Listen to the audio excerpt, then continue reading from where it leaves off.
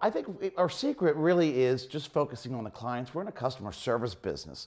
And I think if you don't focus on customer service, Michael Christopher has a great brand recognition.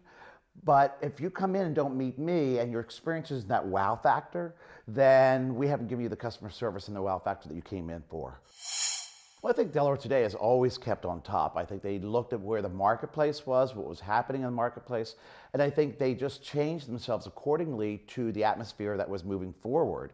And I think we do the exact same thing. We're always looking for that better way to service a client, the better way, a new way of cutting hair, a new way of coloring. What's on the market? I travel to Europe several times a year, and I just look for what's happening there. And I travel to the United States to see what's happening there. And I know Delaware Today does it too, because I can see the correlation between top magazines and Delaware Today.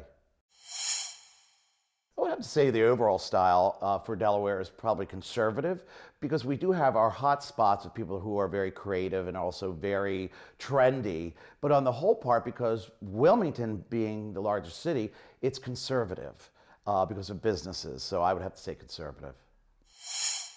Oh, I'm always very proud of Delaware wherever I go in the world.